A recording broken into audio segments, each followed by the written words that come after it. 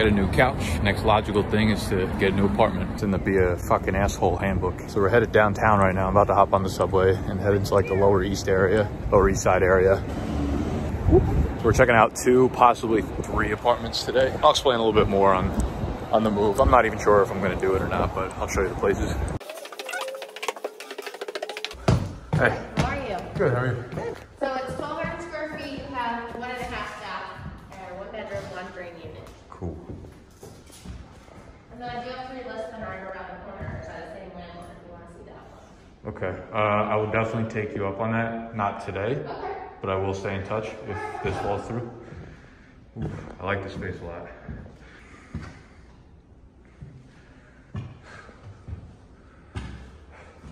There's the 1 bedroom back there, you said, right?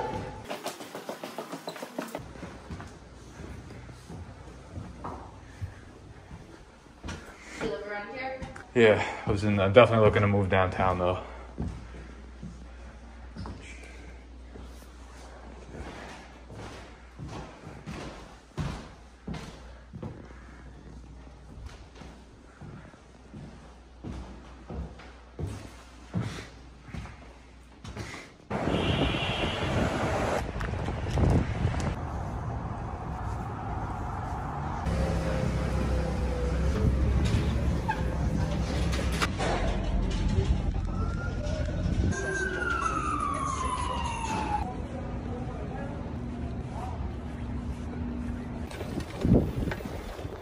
That's the Williamsburg Bridge. That's Manhattan, Lower East Side. That'll take you straight into Brooklyn, into Williamsburg, which is where I lived when I lived in Brooklyn. So I'd have to come over here when I wanted to come into Manhattan. I biked over this bitch one time, worst decision in my life. It's got the big open area. The kitchen's orange, which I low-key kind of love, because I know everybody will hate it. Huge open room.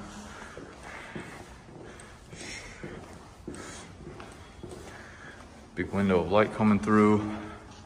So that's the Williamsburg Bridge up there, Lower East Side.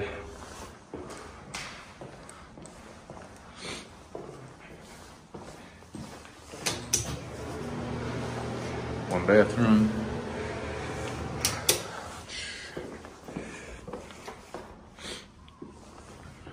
Bedroom's nice and spacious too. It actually works. I could bring my bed in here somewhere and also probably put my desk somewhere.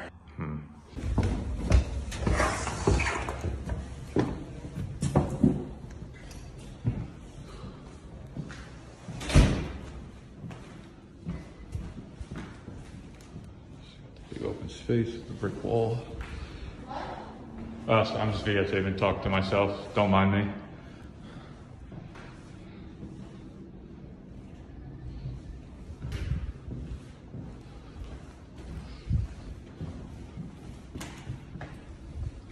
Nice big open kitchen. Bedroom's big. This one's 1,000 square feet. You have laundry in here. The ceilings are a bit higher on this side, and so you got south facing as well.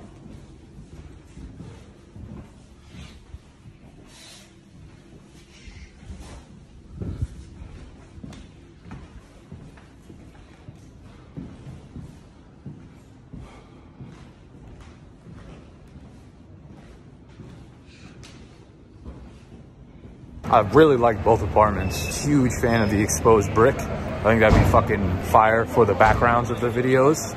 Plus we could set the wall up real nice. The only unfortunate part is that, 1, they're fucking expensive because they're in Soho or this area, but 2, they want 2-year leases, which like, I could probably negotiate and get out of it, but just a pain in my dick. I don't love the area, to be honest. I kind of got like these places are on like the outskirts of the areas I want to be in.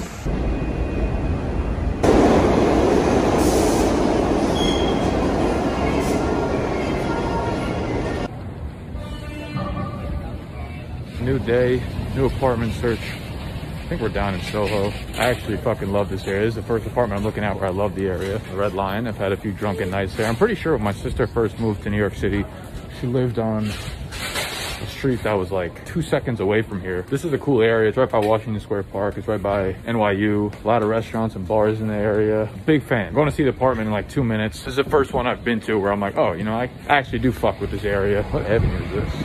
I'm going the wrong way.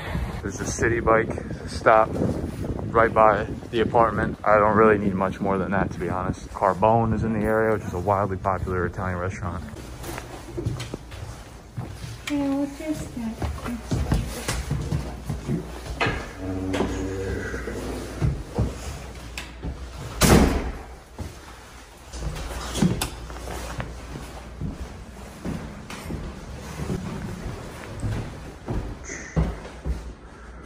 So this could be, walk in there is the kitchen. This is actually wider than I expected it to be. I want to say this is 10 feet maybe. We fit the studio in here, most likely.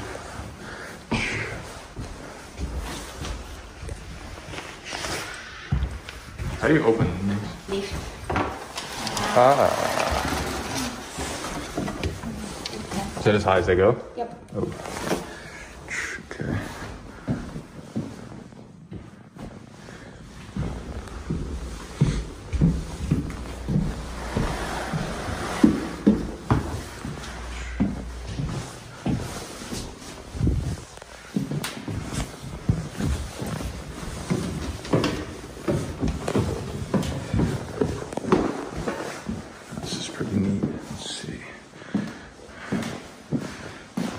Bedroom.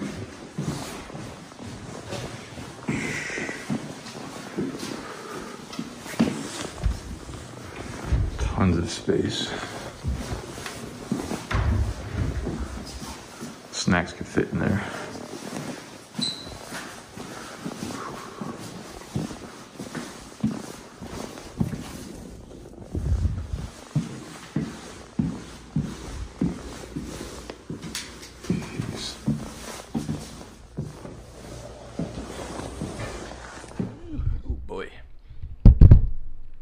About to go live on Clubhouse. Let me figure out how to even do this fucking thing. Hello, friends. Y'all hear me? Cool. It was a shit show. I heard you guys talking about falling on ice and whatnot, so I experienced a lot of that last night. God, I'd imagine if you hung out outside long enough, your beard would turn into straight ice. Could we bring Kyle Yates up here onto the stage? I actually kind of got a question for him. You got to think a lot of these sports books that start coming out now, they get so much money up front from, you know, VCs or wherever they get their money back from, and as they're trying to reach new audiences, the way they do that is through people like us. You know, Sal's obviously done a great job positioning himself as sort of a thought leader in the space, and once those companies want to get to the audiences, like, they can continue spending money on TV commercials and billboards and all that kind of stuff, but if they want to get right to the grid of it and hit their exact target audience, like, you just go through dudes like Sal, who literally put out videos about sports betting and how to do it, and it's nothing to them, but like, yeah, you put $5,000 into a content creator's hands and they get fucking giddy about it, you know what I mean? Like, the impact that you could have through hitting a really loyal audience for such a fraction of the price, and if you could figure out a way to, if you could focus on that as a company and figure out a way to scale that, you know, hit 10 or 15 intermediate to small content creators with loyal audiences, rather than spending a lump sum on one campaign that, you know, hope works, or not diversifying the way you're marketing. It's all right. So, a shirt on for y'all's. Put my titties away. By now, you've probably heard of the app Clubhouse, and it's basically this. It's sort of an exclusive app, or at least, like, that's the allure of it. Inclusive, I should say, not elusive. Where it's strictly audio. You start these rooms. They're called clubs. And there's people on stage. So imagine being at like a school auditorium or something, or you're at an event, like a networking event, and there are speakers on stage and there's everybody in the audience. It's almost live streaming podcasting. So you'll start a topic. The one we just did was about content creation. So content creation and it's niched down to in the fantasy sports space. And this club was started by this guy JL, or John Luke, someone that I connected with a couple of years back because he had just gotten into the fantasy space and he had wanted to, I guess, like pick my brain a little bit about stuff within the industry. And we kind of kept a relationship. And Clubhouse came out, and I knew, you know, when you're a young creator, not young in the sense of age, but when you are starting out your creation journey, we'll lay it out there nice and flat like that. When you're starting to create content, you need to build some sort of leverage somewhere, right? You need to find where you can grow an audience. Every time a new social platform starts to evolve and people gravitate towards it and have a natural audience into it, most people are going to be hesitant to get on it, as you could see, i.e. TikTok. Everybody is hesitant to get on it until they see everybody else on it. And by the time that happens, there were already people on it doing the content that you wish you were doing that had a lot of eyes on it. So Clubhouse is an app that came out, and as you can see, audio is becoming more and more of an important space within content creation and just the way businesses and brands conduct themselves. You know, podcasting is obviously huge, but there will be a lot of different avenues where audio disperses and becomes a bigger part of the game plan and the marketing plan for businesses, because it's very secondary. Whereas you guys watch these videos on YouTube, there's obviously a time and place for videos. You guys watching this clearly prefer video. I'm someone who prefers audio. So audio apps are fantastic for me. I would say almost all of the learning I've done over the last 3 to 4 years has come by way of podcasts. This is basically like how I go live with you guys sometimes, right? Like during the season, I'll go live for Waiver Wire on Monday. This is live streaming version in audio. So you start this Clubhouse app and you get on there and you can build an audience that way. And it's so important to be looking at those platforms because demand for content outnumbers the supply of content creators. That's how it was for every platform that has come before this. That's how it will continue to be for every platform that comes after this, okay? It happened with MySpace and Facebook and then Twitter and then Instagram, and eventually there's too many content creators on there because they all heard that there was a lot of space to grow, and then there's too many, and then you can't grow. So Clubhouse is a new app that I'd like to experiment with, and luckily a friend of mine in the network is the one who pretty much set up the first fantasy sports networking club within there. He reached out to me, so I'm kind of like a leader in that club room right now. Myself, Salvitri, and John Luke, as he corrected me. I called him John. He's like, everyone calls me John Luke or JL. I'm like, listen fucking here, John. Nah, good guy. That goes to another point of like providing value for other people, where a lot of the times, you know, these new platforms come out and I don't necessarily have a lot of time or energy to spend on them because I'm putting so much of my energy into YouTube, because YouTube is what drives everything else, and most of the results come from YouTube. Therefore, I don't invest a lot of time into other platforms because I don't see the ROI on it yet. But a lot of people haven't built up the leverage where they have a YouTube following like mine, where they can help shift that focus to other platforms. So you need to be looking at these new apps. John Luke came to me and was like, yo, I'm going to start this club, this fantasy network. I know you're really interested in businessing and businessing. Like, what the fuck does that even mean? In business and branding and marketing and networking within the space. Like, do you want to come in on this with me? And I was like, sure, you know. And initially, when you get reached out to about an opportunity like that, it's kind of like, okay, you know, this is cool, but like there's always a lot of work that goes on in order to make things like this happen. So for him, without having the audience that I have, he has to provide, and this is not like I'm trying to say this without seeing from like a top level, like, oh, narcissistic, or you need to provide me value. But when you're in the content world, if you're trying to gain hold of someone or build a relationship with someone who has a bigger platform than you do, you need to find some way to get leverage and give them value. So JL was like, yo, I started the Fantasy Sports Club. I know you're interested in business. Would you like to come on and become like a thought leader within the space for it? I've already started the club. I'm going to be organizing the rooms. I'm going to have the topics. People are already going to be in the audience. Literally all you got to do is show up and do your thing. For me, that's easy. All I'm doing is investing time. I don't have to set things up. I don't have to promote it. I don't have to organize it. I don't have to work on the logistics. He just did it for me, boom. And then in my mind, he just built some leverage over me. So over the long run, we build this relationship, this business content relationship that helps both sides, you know? And that's the way you got to be thinking of things. A lot of times you put this shit on a pedestal, but it's as easy as doing stuff like that. You know, it's as easy as organizing things for someone. It's as easy as taking something off their plate. It's as easy as helping them grow when they don't have the time to do it themselves. So like I've had kids reach out to me. It's like, hey, we want to run TikTok. Let us run the Big Dog's TikTok channel. We had one kid who started it, did like 2 videos, and then just stopped doing it. And a lot of people like to talk the talk. They don't want to walk the walk once the work comes down to the amount of work you actually got to do. It's a lot of fucking work. It always is. Content is a game of work, man. It's a fucking game, but we ain't fucking playing around. Really, he dropped off, and then another kid was like, let me do the Big Dogs TikTok. And I was like, okay, let's give it another run.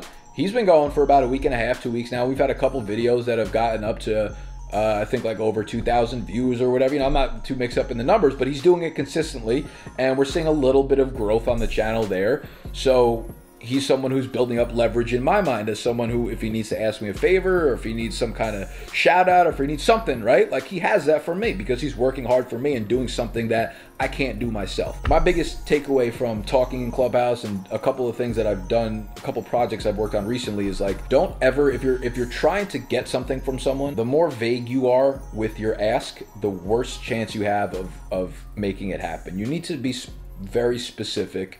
You need to show right away what it is you're giving to that person in order for them to want to continue the conversation or even be intrigued about what you're doing. The more work you put in for the other person, the less likely it is for them to want to help you or work with you or do whatever it is you're trying to get from them, okay? If I'm reaching out to a brand or a sponsor that I think would be a good fit for us, I'm making sure I include everything in that email. Exactly what value I'm giving to them. I love their product. I've been using their product, so I know everything about their product. I know my audience. The demographic is perfect because there's people like me who would use your product. I'm super passionate about it. It's very easy for me to fit into my audience. Here are a couple of YouTube clips of me actually talking about your product before we're even working together. You link it right there so they don't have to do extra work. Here's my Twitter if you want to follow me. Like, here's all this shit. Let me know if you have any questions. I think we'd be great to work together. Let's get on a call. Don't just fucking reach out and say, hey, I want to get you on my podcast. Let's make this happen. Hey, I think we should work together. Like, no, like, that's no fucking incentive there for anyone, right? Like, there's no value being given. So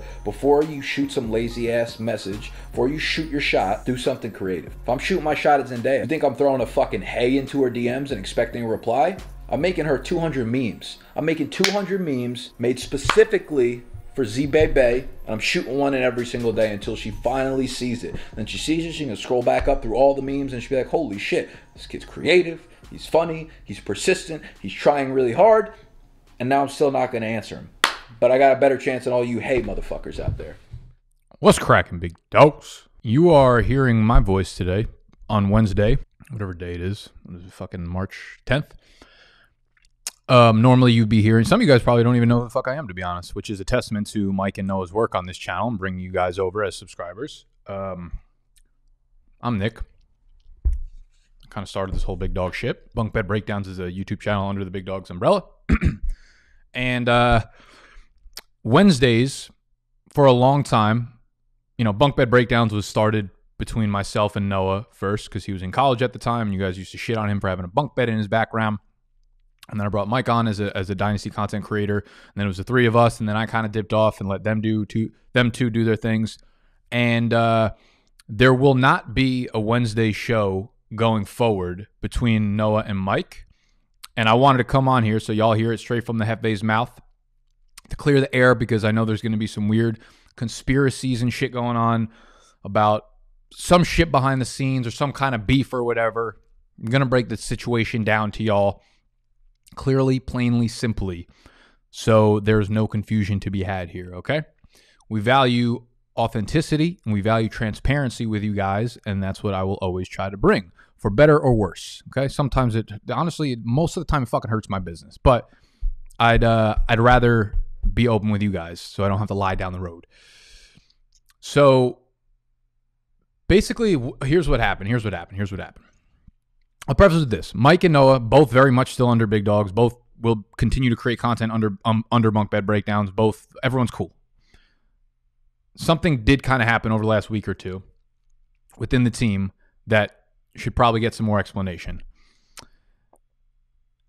As we start to approach the off season this year, and you know, all the off seasons, we start to create the Big Dogs Dynasty Draft Guide, the Dynasty Rookie Draft Guide, right? And last year, myself, Noah, and Mike worked on it. And I think we've created, this will be the third year we created it, maybe, whatever. Regardless, I texted Noah and Mike in the group chat, and I was like, yo, we're starting to put together the draft guide. We are going to be updating all of our rankings. I wanted to make sure everyone had the rankings up to date. I think I hit them up on like a Thursday or Friday. I was like, by end of weekend, let's get all this shit done. Let's get all this shit going and make sure we have rankings, right? Just by end of the weekend. Get those over to me. I think Noah answered, and he was like, okay. And then Sunday hit. I think Noah was like, I'm good to go. I didn't hear anything from Mike. And then he texted me, I want to say Monday or Tuesday, a day later or whatever. Not a big deal. And he was like, yo, sorry I didn't get around to getting you the rankings. I'd been working on the rankings behind the scenes, but I hate using fucking Fantasy Pros, which is what we, you know, is what every kind of person in the industry has to use. Unfortunately, it's kind of, it's not shitty. It's a good free resource to make rankings, but not very customizable, not very aesthetically pleasing. And Mike's like, I've been working hard behind the scenes, like putting my rankings together via like Google Sheets, and I've been integrating like Devi shit. So it doesn't exactly fit with what we have, because you put all the rankings together as a team onto the table, and you could embed that right to the website, which is what we do for our Dynasty Draft Guide. Mike was like, sorry I didn't get the rankings to you. I'm actually thinking about starting my own Patreon and Discord and whatever, and like only allowing people to get it through there. And that kind of took me back a little bit. Like some of you guys might have been following this kind of like a little bit of a storyline up to this point, because I talked about it with Steve on Why You Yelling. So you knew that, you know, when Mike said that to me at first, I was like, okay, you know, this is, it's a little odd. But like, okay, let me kind of hear him out and see, you know, where his mind's at, or like the logistics behind it. So we had gotten on a call, and he had kind of told me, you know, what he was thinking, and that his ranking stuff would not be available via the Dynasty Draft Guide. And this is not a problem. This is not a problem for me per se, in terms of like, listen, I could care less if all of you guys shifted over from our Patreon or our Discord over to Mike's. It's not about like competition. It's not about money. But what we stand for at Big Dogs is a team mentality, right? Like we've built this hand fucking woven, your mother in the kitchen, homegrown type of shit over here, and we're all 100% ride or die for the brand.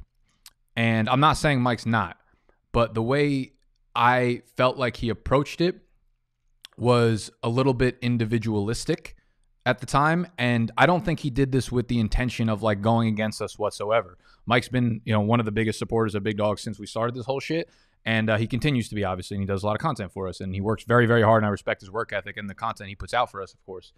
So when he did that, it wasn't necessarily like, oh, you're taking away some of our audience or our competition or our money. It had nothing to do with that. It was more so like, if you saw a gap or a flaw or something in the Big Dogs brand or the community, why don't we try to fix that? Like, at the end of the day, we're trying to grow this fucking thing into the spaceship that we can launch it to fucking Venus. You know what I'm saying?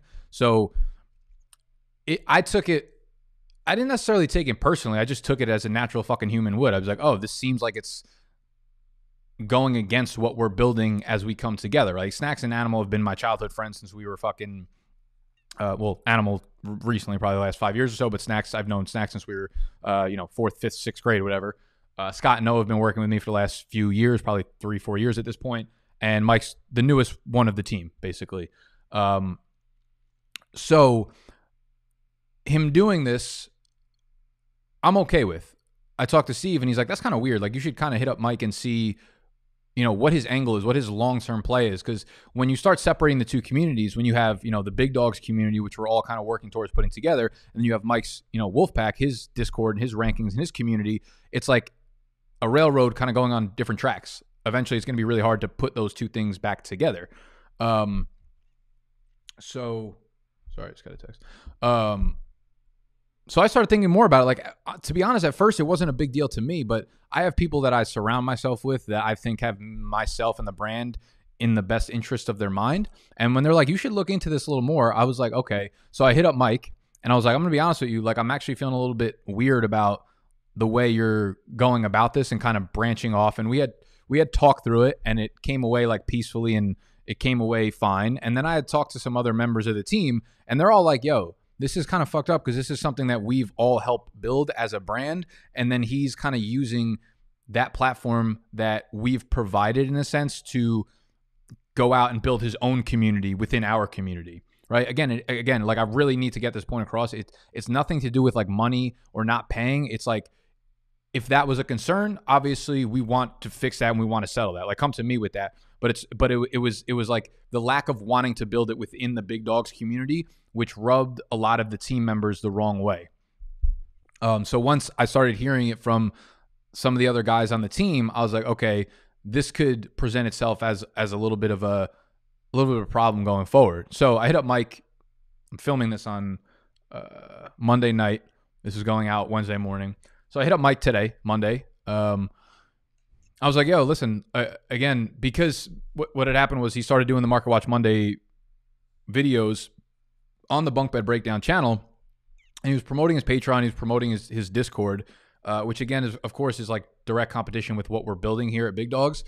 And the first one went out, and I was like, okay, like, you know, just let him kind of get started and let him get going and ramp up, and then the rest will be Big Dogs focused. And then the second one came out today, or Monday, 2 days ago, 3 days ago, and it was the same thing. It was, you know, promoting his stuff, and it is his content. And again, I respect the platform and the work ethic that he puts into his shit, and I do want him to succeed for sure.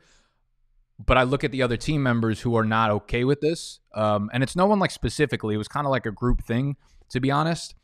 And just like, you know, I know the amount of work that like Noah's put into this, and then Mike's kind of using that platform that other people have helped build to promote his personal shit rather than the brand, when everybody else is very brand focused. Like everyone else is trying to ride this thing out completely and fully and 100% invested into the brand as the greater good in a sense. And when I had approached Mike about that, I was like, listen, thinking about it more, I'm not cool with you promoting your own shit on one of our channels that we built as a team, that we built as a family. Because I love these dudes, man, and I've built this as a family together. So this might be coming off a little more serious than it sounds, but like this is one of the first internal problems that we've really had as a brand. And I said that to Mike, and he was like, listen, I don't want this to sound like this is 20 minutes of me shitting on Mike whatsoever. Mike was like, dude, I'm so sorry. You know, he's like completely understanding. Like, I absolutely know where you're coming from. That was my bad, et cetera, et cetera. Like, I'll take this shit down immediately. You know, and it wasn't like that serious, but Mike was like, I would never do anything to like compromise the brand or go against the brand or whatever. And I understood where he was coming from. He's not someone who likes to ask for things, basically. So like helping out with the draft guide and he wants to be more involved in the business side of things, and he's kind of someone who's silent on that part. And I respect that because I'm kind of like that as well. Like, I do my work and I do my content, I do whatever it is, and if I don't get the acknowledgement for it, it's not like I'm going to go out of my way to try to get it. It's more so like I keep working or I do my own thing and I fend for myself. And he didn't want to like continually ask me for things, which again, I can absolutely relate to. So basically where that leaves us today is just that we had that talk today. He understands, and he's like, listen, I'm Big Dogs focused. I'm Big Dogs related. He's obviously going to keep putting out killer content for Market Watch Monday and the other stuff that he has in the works. And I want him to continue to, it's the reason I give these people the platform, because I want them to build their own personal brand under Big Dogs. And it makes us all, you know, a rising tide. A rising tide is basically the theme here for the Big Dogs. And then the Noah and Mike video not happening today or not happening going forward is completely unrelated to this. Completely unrelated to this whole, whatever you want to call it, drama, whatever the fuck it is. This is because, like, if you guys have been following Bunk Bed Breakdowns, if you guys have been watching these two kind of build themselves up as creators, I see it from my point of view, someone who's been doing this for 5 or 6 years. I see a lot of me in both of them in that they work fantastic individually. A lot of people find it hard to do solo videos or do videos just like this. This is when I'm most comfortable. I find it difficult to do multi-person videos. I find it difficult to do calls over Zoom. I find it difficult to do videos and content with other people, to be honest with you. This is my most comfortable thing, and I see that in their stuff. Like, I watch their individual shit, and to be honest, it's a lot better than when they're doing it together. And it was always like that. It was better. Their individual stuff is better than when myself and them two were on it together as well. And the reason is because they're losing a little bit more passion for some of the stuff that they would do together because they're so passionate about the individual shit they're doing. Like, Noah's really getting into the NBA Top Shot stuff. Mike is really into doing his research and making sure he's coming correct for the Market Watch Monday stuff. And like, this is not taking away from that. This is, I want them to focus on their strengths rather than their weaknesses. So I said, listen, like, rather than me forcing you to do the Wednesday video, would you guys rather have that flexibility to do whatever you want on the Wednesday, Thursday shows and like follow your passions in that sense? I always talk about not putting yourself in a box. Like, I would hate if I was forced to do a video that I could just tell the passion wasn't really there from them too, and it felt more like a chore. And I'm like, I don't ever want to put someone in the position where they have to do that. They have to do a certain thing because they feel like that's what's best for, you know, that's what's best for what Nick said or for the brand or whatever. Like, I want this to be an open experience where people can be creative. Okay. So they're not going to be doing the weekly Bunk Bed Breakdowns video together anymore. I think once like the draft happens, they will be doing some on and off, maybe bi-weekly or some shit like that. But I want to say like Noah's going to be doing a lot of NBA Top Shot stuff. I think he's going to be doing a lot more like Discord discussions where he actually brings a few of you guys on to the video, and you guys do like a call with him. He'll bring on like 2 or 3 people from the Discord channel, and then Mike I think wants to do the Mark and Watch one day thing like he normally does, and then also have like an interview. So almost like 2 deep dives like he did with Bean Counter a couple weeks ago. So do one of those a week, and also Mark and Watch Monday. And I'm like, listen, those are their best pieces of content, the shit that they put their heart and soul into, and like can work on that stuff when they're most creative is when we're going to get the best product and get the best personality out of those guys. So I brought it up, and I think they both kind of agreed with that, and we'll kind of go from there. So this is just, I guess, another State of the Union. I've had to do a lot of these. Listen, I'm learning as someone who's not only relatively young and inexperienced in the business world, but working with friends and working with people that I have personal relationships with. So I obviously know I'm going to fuck things up, and I know I'm not doing everything right, but I'm trying my best to make sure that I don't fucking steer this ship into an iceberg. And I think I do that by investing into people and making sure that first and foremost, they are happy. A lot of the times it's difficult for me to do that because I do have these blinders on where I'm looking long term, and I realize a lot of these guys are working in the very short term and intermediate, because that's the only stuff that they can work on. If I'm not allowing them to help shape the business in a long-term vision sense, then the only stuff left for them is here. And when I put my blinders on, I don't see that stuff. So things can get a little bit murky. Things can get a little bit mucky for me here. So I just figured I would address you guys rather than have some weird fucking stigma sitting in the middle. Again, just to summarize, we on the Big Dogs team, myself and some of the team members, felt a little weird about the way Mike kind of did that. As soon as I told Mike, he was like, my bad, dude. Like, I didn't, the intention was not there to branch off or, compete with the brand or anything like that. I think it was completely harmless. So no hard feelings there whatsoever. He's still going to be doing his content weekly for you guys. Noah's going to be doing his content weekly for you guys. Nothing bad there. But no more Wednesday Bunk Bed Breakdowns for the time being. Maybe we'll figure something out where someone else comes on and does it, whatever the fucking case may be. So thank y'all for listening. If you have any further questions, comments, stories, plots, crypto punks you want to share, any conspiracy theories, now would be the time to drop them, and now would be the time for me to fucking yell at you in the comments. Okay, so that clip might have been a little bit confusing. First of all, I just want to say I was on a call with Mike for like an hour and a half yesterday. Everything is cool with myself, Mike, the brand, Noah, everybody involved in any situation here, the whole team. But that video was basically like after myself, Mike, and Noah had come to the conclusion that we weren't going to do the Bunk Bed Breakdown videos anymore. We were kind of like, okay, how do we address the situation so that people don't think there's anything weird between it, or think like something happened where there's like beef going on or whatever. And I was just like, yo, I'll just make a video kind of laying out the situation and I'll put it out there. So that video was gonna go live Wednesday morning. So earlier this morning on the Bunk Bed Breakdowns channel, but I had kind of decided against it. Actually, well, I made that video prior to the call that I had with Mike yesterday. And then after that call, I was just like, I don't know if it's necessary to throw that up onto the Bunk Bed Breakdowns channel. And like, I don't know. Something about me was just like, I don't want to put that out there on that channel. So I'll just put it in my vlog because this is more like personal for me or whatever. So that video was explaining the situation. But since then, everything has been completely reconciled. Not that it was in a bad place before, but we're fine. Got a shit ton of, there's a lot of personal shit that's happened with Big Dogs. Especially if you've been following the content, you're kind of up to date. If you've been listening to Why You Yellin', you watch Fade the Public. There's a lot of stuff that's going on in Big Dogs over the last couple weeks. And most of that stuff, while I'm not putting out vlogs as often, basically, if you guys are interested in most of the shit that's going on, just watch Why You Yellin', the podcast that myself and Steve do. Every Sunday we put it out in video form. We just started doing video, but it's been up on podcast for the last like 35 episodes or whatever. So we're gonna go in deep. We shut down the Discord, which caused fucking pandemonium. There was Discord inside of the Big Dogs Discord. So I got a lot of shit for that. Then there's the whole deal within the Big Dogs team and what was going on with Mike. And then we have Animals pitching me he wants us basically to create like a TikTok house, but out of New York City. because we can't afford to buy a place that's as big as a house that we need to take off. He wants to do a 1-year fucking sprint on content creation where we're all together for basically a year, and we need a place big enough in order to do that. So he's pitching me on the idea of moving out of Manhattan for like a year. We're gonna go in depth on all of this fucking out of controlness that's happening within Big Dogs on this week's Why You Yellin', which will drop on Sunday. Hopefully I'll see y'all there. So sorry, this vlog is just out of control as usual. There's no rhyme or reason to anything. My shoulder is so sore right now from holding you up. I did go out last night and have like 55 margaritas. I like helped my friends move a couple weeks ago, and they're like, oh, we want to repay you for helping us move. Let us take you out to dinner. So like my 2 friends took me and my other friend Trey out. It was actually their friend, but I met through them. So whatever. It's all fucking friends. We had a bunch of margaritas. I woke up and I was like, oh, I wonder if I have any good pictures from last night. You know, see if we took anything good. No. There's 1 mood today and 1 mood only.